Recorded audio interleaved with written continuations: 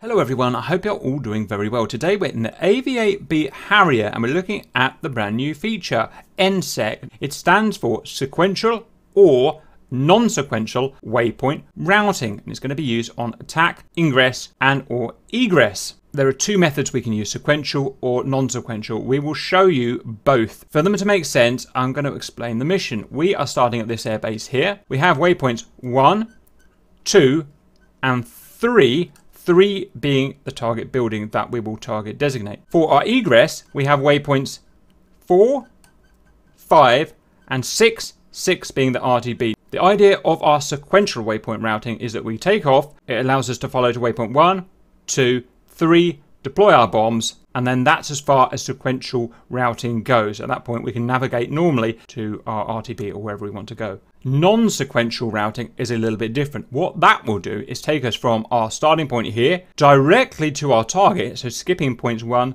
and 2, and then non-sequential routing will take us from target point directly to our end of our trail. In this case, it's going to be waypoint 6. First, sequential NSEQ. So we're going to cycle ESHD. First thing to do is to set up our sequential NSEQ. So we're going to go to data, which is where we set up the NSEQ. It's slightly hidden here at the moment with font sizes, but it now says NSEQ there. Click on it. Now all we have to tell it in terms of sequential routing is the terminal point. That's always going to be the target. So term on the ODU. Out of interest, we can also reset here if we make a mistake and we want to reset back to 0. So terminal I've clicked on, and we're going to type in the waypoint. Well, the waypoint for the target is going to be 03, so 03, enter. I just want to quickly check it's saved, so I'm going to egress, term is 03. Next, data to get out, and we want to now toggle on NSEQ. And you can see what that's going to do now is with this lavender color line, it's going to route us from waypoint 0 to 1 to 2 to 3, and allow us to put our bombs down. Next thing out of interest is that now we can have waypoint 1 selected or 2 or whatever, but we can click designate waypoint here, and it knows that the target, because we've told it the target is at 3, it will now designate that as the target. Next, we're quickly going to set our weapons up.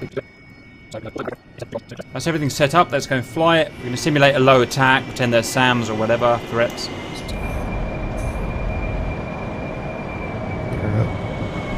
Right, we're going to make sure that we've got waypoint 1 selected. And we have. We're going to get to nav mode to navigate to waypoint 1. Follow the heading tape on the HUD, and we've got our distance there to waypoint 1 of 9 miles. Okay, we've reached waypoint 1. We're going to increment. Always difficult for me to get to. Waypoint 2, off we go. It's great how you can see the track here, so you can really visualize. I know we've got course line symbology here, but we can really see the track of the waypoints easily. Reach waypoint 2, let's increment again. Waypoint 3, we're now going to go air to ground mode. That's all automatic, and then I'm going to have my target now selected. Again, follow the marker on the heading tape, and we should get our attack symbology. Oh, it's all there and set up, full power. Let's go for the run. Bombs away. So it's already destroyed from our practice run, but we should be on target and on target. That is as far as NSEQ goes for sequential. So in this case, I would go back to navigation mode, and I'm going to turn my NSEQ off because that's the end of it. And I'm then going to cycle to waypoint 4 and fly the rest of the chain to my base, which will just be done normally. Right, now we're going to show non-sequential, which is a bit more exciting. So let's repeat the sequence. This time we're going to use our ingress and our egress. So our ingress is going to take us from essentially where we are now to our target point. So we press ingress there. Our scratch pad, we're going to put target 3, which is our target point. Enter. And our egress is where we want our egress to finish, which is going to be waypoint 6, which is going to be the friendly egress base. So 06. Enter. I always like to make sure they're saved. So 03, 06. Out of data. Check it. So what we've done now is, if I scale out, is it's now taking me directly from where I am to the target, then to the RTB base. So ingress, egress in orange. Note also that with NSEQ selected, we can only select the, if you like, waypoints of interest. So waypoint 3 or waypoint 3 or waypoint 6. It's not going to allow us to select 5, 4, 3, 2, and so on. Again, it knows which of these points is the target, so all I've got to do, I could even go and select 6, look, and I can waypoint designate, and it knows that is a target. It's not going to be fooled. So let's go and set the rest of the jet up quickly. So I'm going to go to nav now, and it's going to take me directly to waypoint 3, the target waypoint that it's aware of.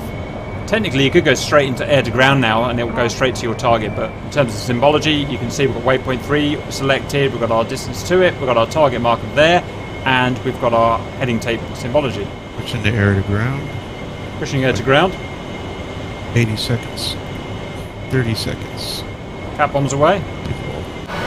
Boom. Next, I'm going to go increment waypoint with NSEQ selected still.